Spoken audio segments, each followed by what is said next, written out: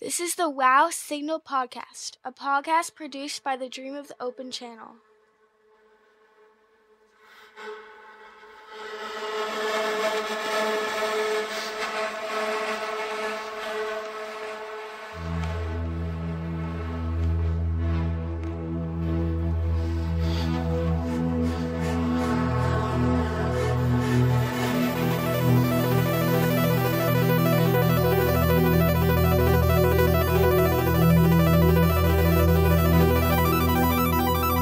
Welcome. It's November 2014, and this is your host, Paul Carr. About 2 years ago, I named this podcast after an important event that took place in August of 1977. But here we are, well into the second season of the Wow Signal, have not yet devoted more than a few passing references to that event and nothing close to a full episode. Well, this is that episode. My aim is that anyone listening comes away well-informed, not just about what the Wow Signal was, but why it was important and what we should be doing to follow up on it. First, I'm going to tell you a little bit about the remarkable radio telescope in rural Ohio, since dismantled, that detected the Wow Signal. Then, what the Wow Signal actually was, why it was a real candidate for an extraterrestrial beacon.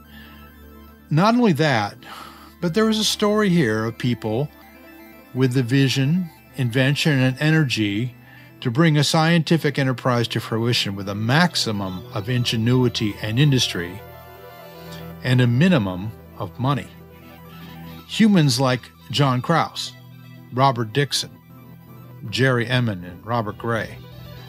There are probably others who deserve recognition, and if you know them, let me know who they are so I can correct that oversight. We are very fortunate to have as a guest on this episode one of the key players in the detection of the Wow Signal, Robert S. Bob Dixon, to tell us about his role in bringing the big ear to bear on SETI and where SETI has gone since then. One of the best sources on the Wow Signal is the book by Robert Gray, The Elusive Wow. I tried to contact Mr. Gray to appear in the episode, but I was unable to track him down. Robert Gray, if you are listening, I would love to do an interview. Please email me at wowsignalpodcast@gmail.com. Gray's book not only goes into great detail about the Wow Signal, but also about his own efforts to find it again at other radio observatories. There are some other good resources on the Wow Signal that I can recommend, including a fine article, just a little bit technical, by Jerry Ehman, the discoverer of the signal at the Big Ear. I will have links in the show notes at wowsignalpodcast.com. The Big Ear Observatory was designed by Ohio State University astronomy professor John D. Krause. After several years of intense labor, it was completed in 1963. Unlike many radio telescopes, the Big Ear was not a parabolic dish mounted on two big, precise gimbals, but rather was fixed on the ground. And I'll have a picture of it in the show notes if you want to see what it looked like.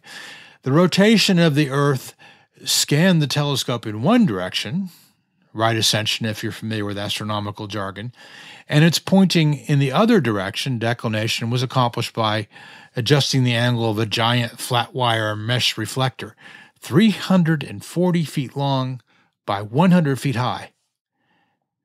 The land it was constructed on was owned by Ohio Wesleyan University and was located near Delaware, Ohio.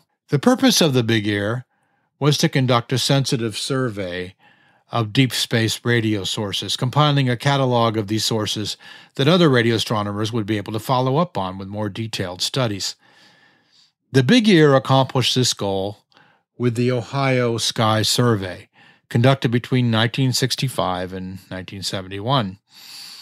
This survey identified almost 20,000 radio sources, the majority of which had not been previously identified. After the Ohio Sky Survey was complete, the question arose of what more could be done with the instrument. Bigger and better radio telescopes were coming online, and there was no point in repeating the Ohio Sky Survey. Bob Dixon, who we'll meet in just a moment, proposed that the Big Ear conduct a full-time SETI search, something no one had done before. Day and night, the Big Ear would scan the heavens as the Earth turned, while its sensitive receiver scanned radio wavelengths near 21 centimeters. The wavelength where a commonly detected natural emission line, a hyperfine transition of neutral hydrogen, is found. The search began in 1973. The reasoning behind the search is that no matter how an ET civilization came upon radio astronomy, they would have to be aware of the important 21-centimeter wavelength. And if they wished to announce their presence to other civilizations, they would recognize this fact and possibly choose this frequency for a beacon. We humans first predicted and observed the existence of the neutral hydrogen 21-centimeter line in the early days of radio astronomy, in the 1940s and early 1950s. Note that the frequency corresponding to the 21-centimeter wavelength is 1420.40575 megahertz. Some of you might remember that in Episode 5 of Season 1, I asked you to play ET systems engineer in designing a Bracewell probe. Now, let's play ET SETI researcher. The purpose of a beacon is to announce your presence. The simplest form of a beacon, and you would want it to be simple, is an unmodulated carrier that has only one very narrow wavelength. Natural sources are spread over a range of wavelengths, so it is a reasonable hypothesis that we might find an ET beacon at 21 centimeters in a narrow band. There are a couple of complications here we need to mention. The first is that ET's radio transmitter and the Big Ear receiver are certainly moving with respect to each other, so that a well-known bit of physics called the Doppler effect will result in the radio frequency being shifted from the exact 1420.40575 megahertz. Since we don't know if the transmitter is moving away or toward the Big Ear, the frequency could be shifted up or down away from the 21-centimeter emission line. The second complication is really twofold. To get enough power behind the signal to overwhelm the background noise, our industrious but likely underfunded alien engineer is going to have to concentrate signal energy over a narrow part of the sky. Also, ET almost certainly doesn't know humans are capable of receiving microwave transmissions. We simply haven't been radiating them long enough, especially in 1977, but even now. Therefore, ET SETI researchers would have to radiate to thousands or even millions of candidate worlds, and no one world would have the beacon aimed at it for very long, unless they have a much bigger budget than we think.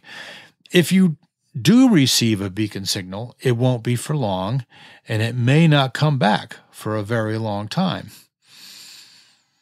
With those preliminaries understood, let's talk to a leading expert on the Big Ear, Dr. Robert S. Bob Dixon, in his very first podcast interview.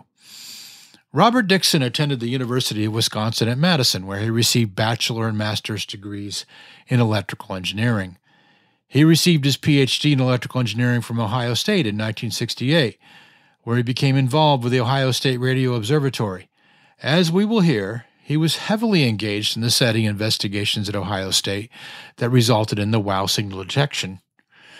Dr. Dixon spent most of his career at Ohio State University and published a number of papers and book chapters, many of them on radio astronomy and SETI. We did have a technical glitch in this interview when Skype dropped our call for a moment. I edited out the glitchy bits, but some of what you hear may seem like a repeat because I asked Bob to start over.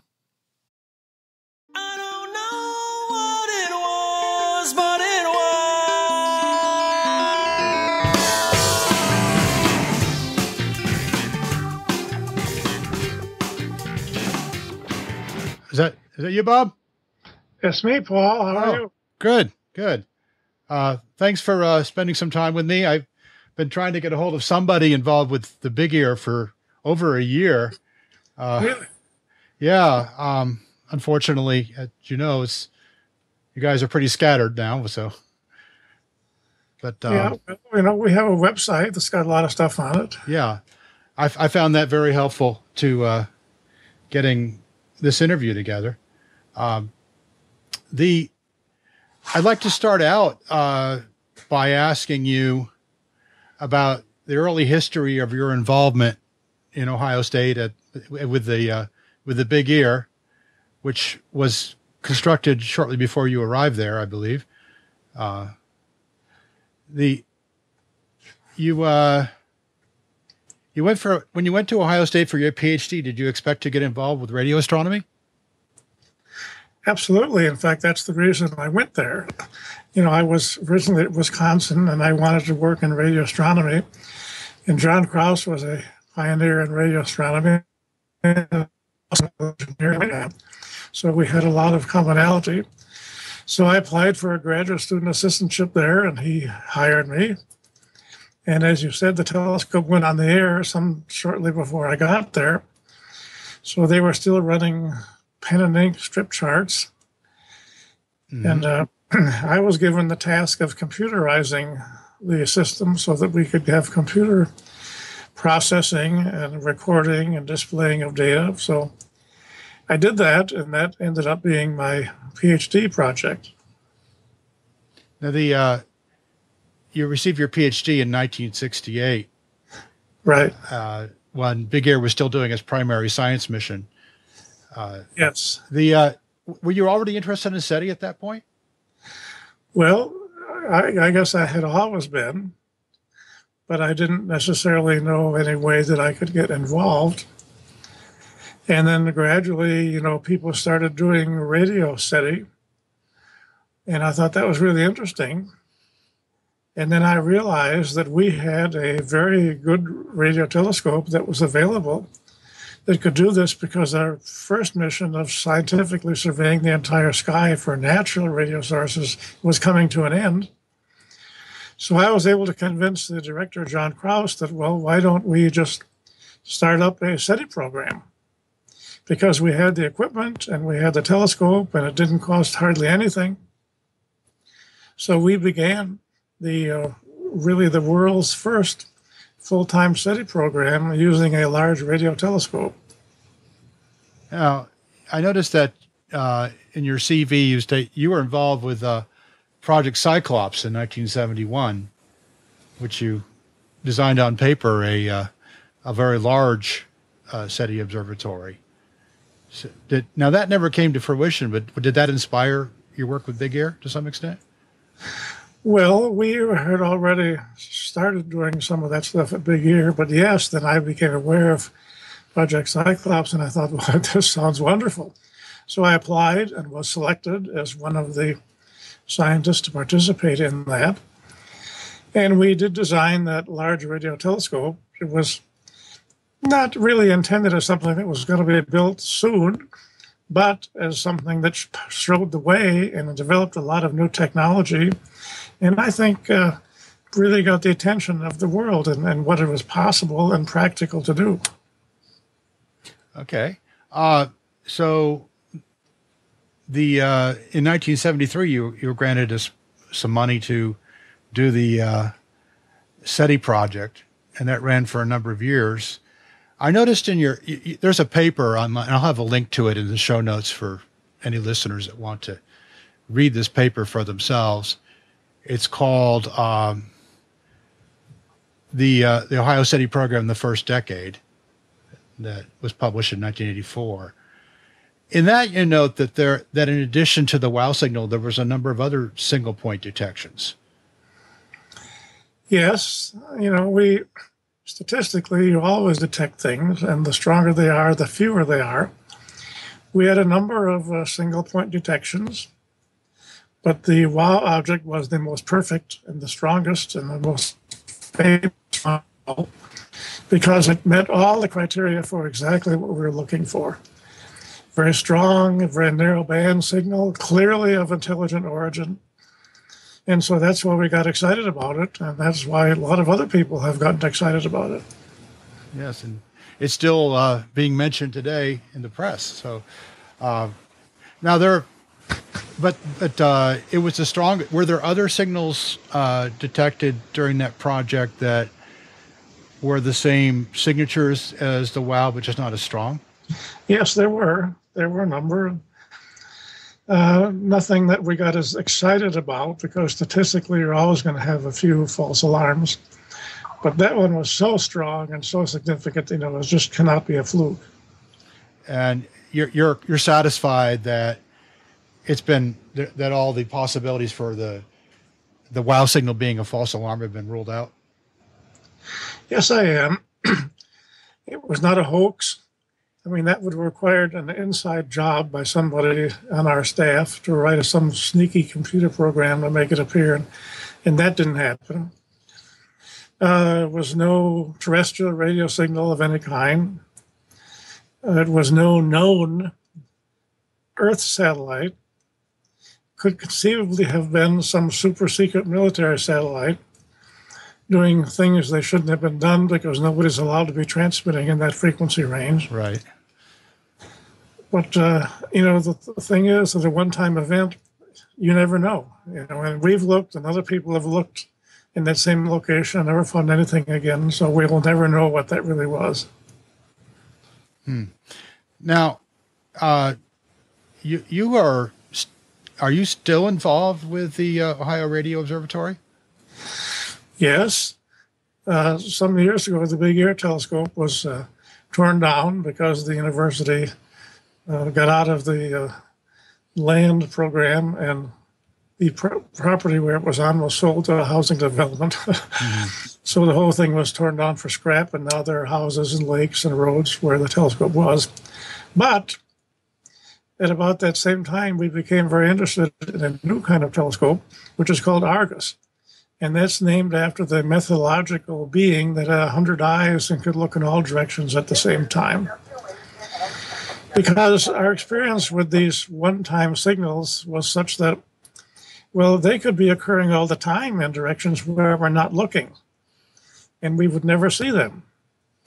So we wanted to create a telescope that could, in fact, look in all directions all the time. And that required all new technology. But simultaneously with that was the development of modern computing, which made highly computing intensive projects possible.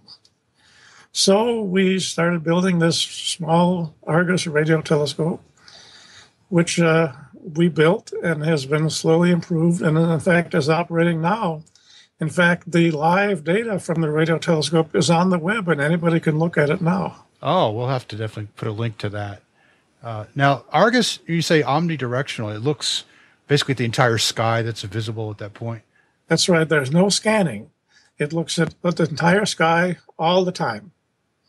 And is this located in Ohio as well? Yes, it's located on the campus of The Ohio State University. Okay. It's located on the roof. Can you give us some idea of how big it is, what it looks like? Or is there? I'll find a picture somewhere, I'm sure, but. Sure. It's an array of around 32 small antenna elements, each of which is a spiral array about, maybe this big in diameter, sitting flat on the roof of the building. And there are 32 of them scattered around in all directions on the roof of that building. And nothing moves. It just sits there, and as each of those has an amplifier connected to it, and there are cables that run downstairs into the room where we have all the computing equipment. And at that point, the data from all those 32 elements is combined by the computer in forming beams that look in all directions in the sky all the time. Now, could that prototype that you have now, could that have detected the WOW signal? No, it's too small. It's just only a prototype at this point. We would need a telescope of about the same size as Big Ear, which is, much larger, the equivalent of, say, a 150-foot diameter dish or so. Mm-hmm. This one is equivalent to about a 25-foot dish. So, okay. So you'd like to build a much larger array, of course. Funding, now, is this primarily intended for SETI? Does it have other scientific purposes as well? Well, it has other side is it can detect any transient signals or anything that flies. So it can detect aircraft. It could detect thunderstorms. Anything in near Earth orbit, it could detect satellites. In fact, we see Earth satellites all the time. Mm-hmm. And of course, we see the sun, but it's not very sensitive to very distant astronomical objects. But, we think it could be very useful in detecting aircraft because it doesn't transmit anything. So it's totally passive. Mm-hmm. Now, do these elements all have to be co-located, or could they be scattered around a wide area or even a continent? Well, in principle, they could be scattered around, but it makes the data processing much more complicated. And so it's much easier if they are co-located. On the roof of the building where we are now, we could expand to, I calculated once, 256 elements.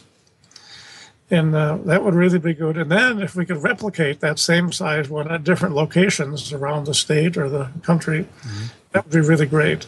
It doesn't sound like it's a very expensive system to build. You need small elements and computers. Is that pretty much how it works? Yes, it is. The elements are made on printed circuit boards, about maybe 1.5 feet or 2 feet across. So they could be easily mass-produced. And then we use off-the-shelf hardware for the preamplifiers and the computing equipment. For the bigger telescope, we would need much more powerful computing equipment, but that all exists today. Mm-hmm. So it would certainly be possible. Yeah. So could you give us a rough idea of how much it would cost to, say, build the full-size one equivalent to the Big Ear? Or? Well, I don't really have any estimates of that. I think somewhere maybe in the $1 million range or so, I suppose. There's a lot of technology development necessary. I think the biggest expense would probably be hiring the people, or mainly graduate students, mm-hmm. to do the design work and make it all work and operate. The hardware and software or computing equipment is not going to be that expensive. Right. Okay. I wanted to ask you, having been involved with SETI for some time now and radio astronomy, how you judge the current state of SETI and where you'd like to see it go. Well, I'm kind of sitting on the sidelines now because we don't have anything that's really sufficiently sensitive to detect anything. Whenever somebody announces some new discovery of a burster or something, we always look at our data, but we don't see anything because it's too small. I'm very pleased to see the SETI Institute doing all the work that they're doing. They have wonderful stuff that they put on Facebook, which is all sorts of interesting articles, and I read those faithfully, and it's just really great. And they are doing their own work. They have, in the works what they call, the All Sky Survey Telescope or something like that, but they have never proceeded very far with that. If they had money enough, which they would look to make this actually happen, and they would love to have an omnidirectional radio telescope. Now, of course, people like Paul Horowitz at Harvard are doing optical SETI, and I think that's wonderful. And I think popularizing this is a great thing that the SETI Institute and others are doing. Because, we always have the problem that this is kind of like this is kind of funny. What are you looking for, little green men? What's this all about? But once people actually hear from scientists who are doing this work and they understand that. Now, you were talking about optical SETI when I lost you. Okay, well, what Paul Horowitz at Harvard is doing is great. He has this telescope that's on purpose and is doing optical SETI, and that's a wonderful thing to be doing. And the people at the SETI Institute are using various telescopes, such as the Arecibo or their own, the Allen Array, to do SETI. And I think this is the way it has to go. We keep on doing this. Would you like to see NASA fund any of the SETI effort? Oh, of course, absolutely. Yeah, it's something it's hard to get people to understand that this is a serious scientific effort because they think we're looking for little green men. But the great thing is when they hear people, say, at the SETI Institute talk, these are very learned, educated people, and they talk in very down-to-earth terms that people can really understand. People like Shasta Stock and Jill Tarter, they are very convincing people to listen to. Right. Yes, I agree with that. Well, you haven't been out in the front of the public much. I think. Have you done interviews for podcast or radio lately, or? No, I've never done a podcast interview. Oh. As you see in my resume, many years ago I've appeared on radio and TV occasionally, but nothing recent. Oh, well, good. I'm glad we could get you for this interview. Is there anything else you'd like to add about either the WOW signal or Argus or any other related topic? Advice to young scientists, perhaps? Well, I guess the advice to young scientists is you're not going to make a living doing this, but then getting into astronomy, and now the search for planets is just exploding. And so there's many people working in that area, and people more and more are now beginning to think we can maybe detect actual planets around stars and maybe even moons around planets, and detect smaller and smaller planets that are more Earth-like. And then we have astrophysicists thinking about, was there really a Big Bang, or how did the universe really start, and what's dark matter and what's dark energy? We live in an exciting time in terms of what science is doing, and it's just really mind-boggling to think about it. Well, Bob, I'd like to thank you for your time, and good luck with Argus, and maybe we can help get the word out on that a little bit, and I hope that I'll be hearing about your success with that in the near future. Well, thank you so much, and please let me know, when people can watch this. Oh, yeah, it'll probably about a week or so. Okay. All right. Thank you very much. Thank you. Bye. Bye.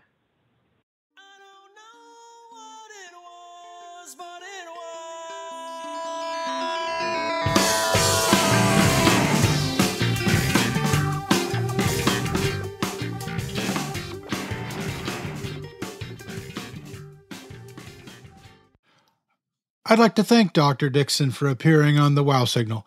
He's largely an unsung hero in the SETI world, and I also really hope that Argus can move forward. It strikes me as a highly cost-effective approach, and more important, it partially removes SETI search dimensions by keeping tabs on the whole sky at once. The best locations for an Argus array would be at the north and south poles, or as close as possible, since the same part of the celestial sphere is in view at all times. I mean, come on, $1 million is a tiny sliver of what it costs to build a new stadium, or even repair an overpass. Okay, it will probably cost more than that, maybe $3 or $4 million, but that is still chump change by Silicon Valley standards. Someone should be able to come up with the money for at least one full-scale Argus instrument just for the naming rights. However, I want to point out that we need at least two. Now, back to the WOW signal event. The WOW signal was a single 72-second event detected by the Big Ear, which was sweeping past the constellation Sagittarius on August 15th, 1977. The signal was strong by astronomical standards and, as we will discuss, looked just like an ET beacon. What we know about the signal is its frequency, an upper bound on its bandwidth, its timing, and the profile of its signal strength in 10-second intervals. I think the case against the WOW signal as an ET beacon is well known. Now, just because the WOW signal has not been proven to be from a known source doesn't mean it's from ET. It's at least remotely possible that the WOW signal was some sort of strange problem with the Big Ear receiver that only occurred once, or that it was an extraordinarily elaborate and strenuous inside hoax, although those explanations have been all but ruled out. Or it could have been something we haven't thought of. Remember the recent story of the faster-than-light neutrinos? The experimenters were baffled, but finally it turned out to be a subtle error in timing and the anomaly went away. What we need then is independent confirmation of the wow signal, and we haven't got that. Since the wow signal was discovered after the fact, when Jerry Ehman went through a stack of printouts, it was far too late to get another radio telescope to break off what it was doing, swing over, and confirm the signal. The signal was never confirmed, and no similar signal has been found in that exact region of space. This is why the wow signal can't be cited as definitive evidence that we are not alone. As Bob Dixon just told us, there are multiple reasons to think that the wow signal may have been an ET beacon. Earlier in this episode, we described a simple model of an ET beacon. Its purpose is to announce ET's existence and possibly the interest in conducting a slow but meaningful conversation. And you want any pretentious primates out there to have the best chance to see it and not confuse it for a natural source. How long you, the extraterrestrial engineer, would be willing to maintain the signal directed at one star would depend on such factors as the rotation rate of your planet, the length of your year, how long your list is, and your strategy for sending such a powerful signal. One such strategy might use gravitational lensing from a massive star, and the time duration for directing the signal to us would necessarily be limited.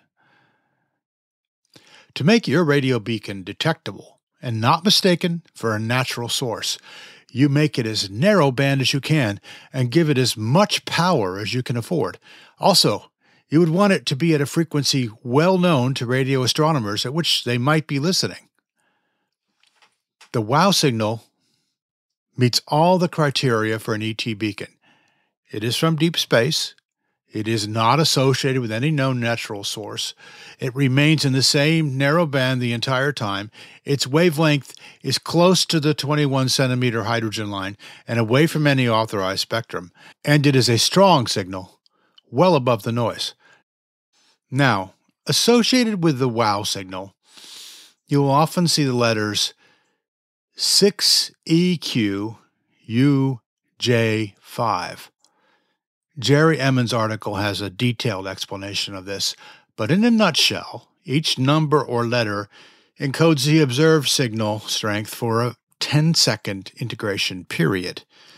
The peak strength, encoded as U, is about 30 times above background. If the source is fixed on the celestial sphere, and it does appear to be, then we would expect the signal intensity to rise and fall as the rotation of the Earth scanned the big ear past the source, which is exactly what happened. The thing that impresses me about the wow signal is not its strength, but its narrow band. The entire signal fell within a 10 kilohertz band and may have been narrower. That was simply how the receiver was tuned at the big ear. This was a narrow band microwave signal. During the entire 72 seconds, it stayed in that band. That, combined with the beam width and scan rate of the big ear and the frequency at which it was detected, means that a man-made source is extremely unlikely. All the natural sources of that strength are well cataloged and are not to be found at that location. Furthermore, natural sources are not narrowband, and this is one reason SETI researchers look for narrowband signals, since they stand out against the natural background. Almost equally impressive is the wavelength of the signal. It is very nearly on top of the 21-centimeter hydrogen line. The small difference between the observed frequency and the 21-centimeter line is easily explainable as Doppler shift, due to relative velocity between the transmitter and Earth. Another key feature of this frequency is that it is not used by satellites to transmit to Earth. The duration and profile of the signal is also important, but that is exactly how long you would expect a signal to rise peak and fall if it were very far distant from Earth, essentially at a fixed location on the celestial sphere. In this case, the constellation Sagittarius. We can't identify a specific star that the signal came from because of ambiguity in the direction of the source equal to about half a degree. A huge angle in astronomical terms. There is one thing about the WOW signal that puzzles me a bit. The big ear actually had two horns, 2 feed horns about 5 feet apart, and one leading the other by about 3 minutes. So we would expect to see the signal rise and fall in the leading horn, then repeat in the trailing horn. This was not observed, which means that the signal either turned off or on between feed horns. We can't tell which feed horn it is since the receiver only recorded the difference between the signals from the 2 horns. This strikes me as a bit of a coincidence, but not so much as to be impossible. And remember, there is good reason to believe that the duration of the beacon would be short. So, there are 3 independent lines of evidence that point to the WOW signal being an ET beacon. With that going on, you would expect humanity to make it a priority to repeat the detection. This has, by and large, not happened. What do you think we should do?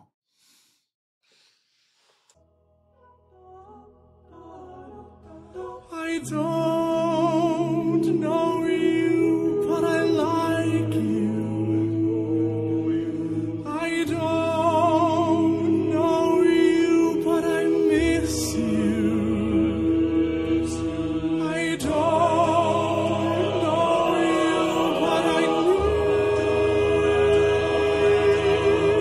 you.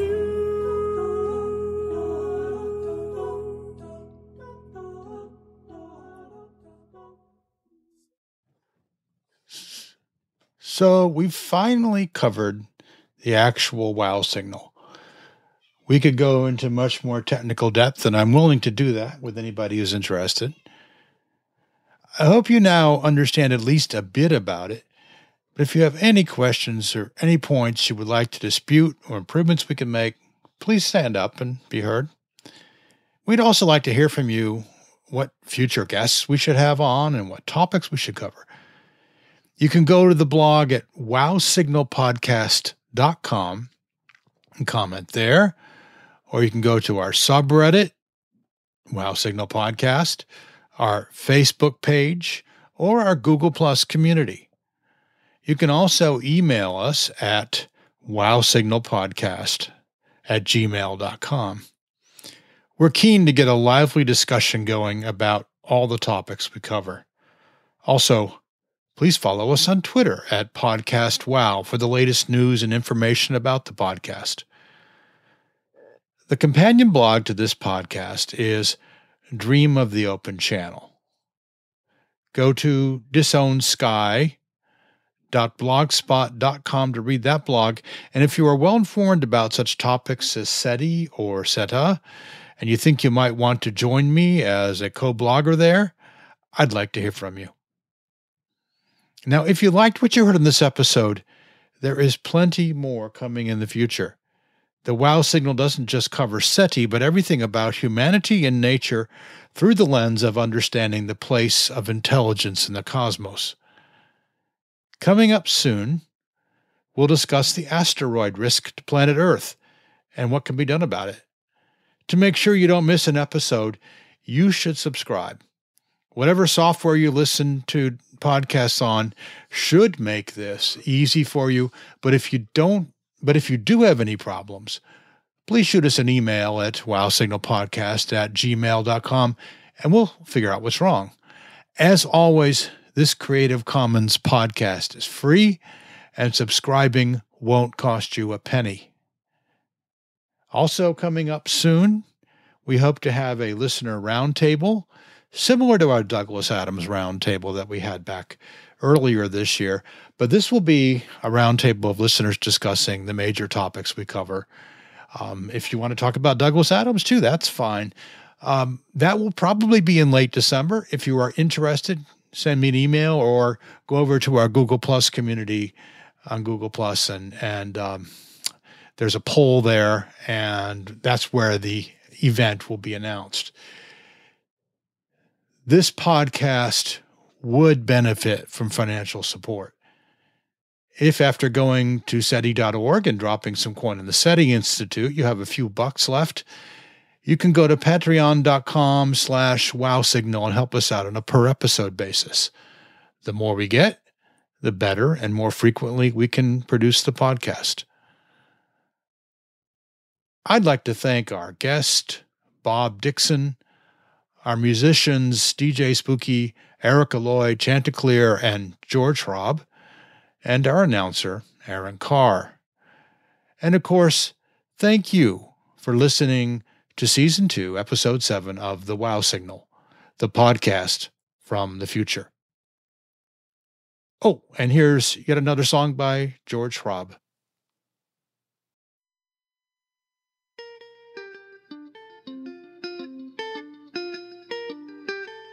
Lights out. I don't know what it was, but it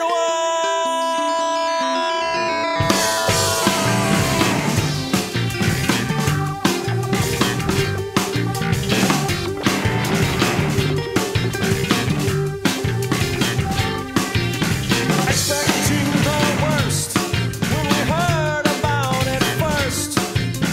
15 million breathe a sigh of relief. Jokingly sing a song from South Park.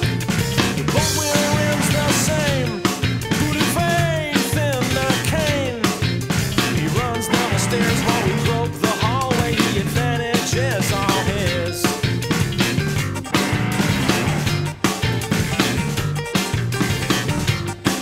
Lights out. I don't know what it was, but it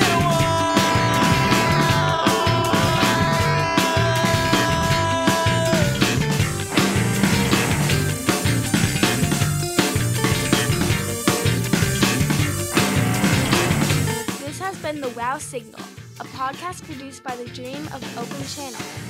Please visit wowsignalpodcast.com for more information. All music presented on this podcast is either Creative Commons or is presented with the permission of the artist. The Wow Signal is distributed under the Creative Commons Attribution Share Alike license. 3 stories every hour. 6 to 8 after full power.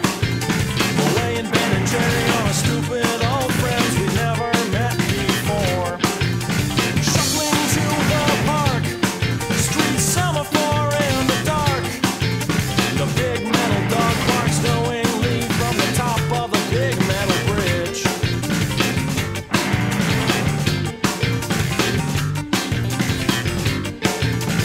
Watching over the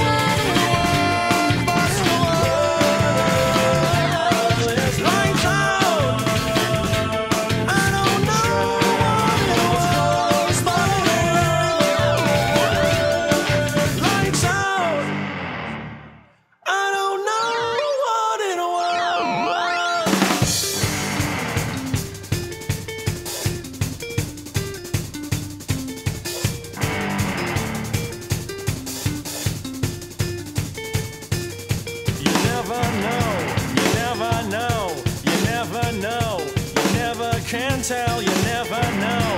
You never know. You never know. You never can tell. You never know. You never know. You never know. You never can tell. You never know. You never know. You never know. You never can tell. You never know. You never know. You never know. You never can tell. You never know. You never know. You never know. You never can tell. You never know. You never know. You never know. You never can tell. You never know. You never know. You never know. You never can tell. You never know. You never know. You never know. You never can tell. You never know. You never know. You never know. You never can tell. You never know. You never know. You never know. You never can tell. You never know. You never know. We laugh about God and we argue about God and we laugh.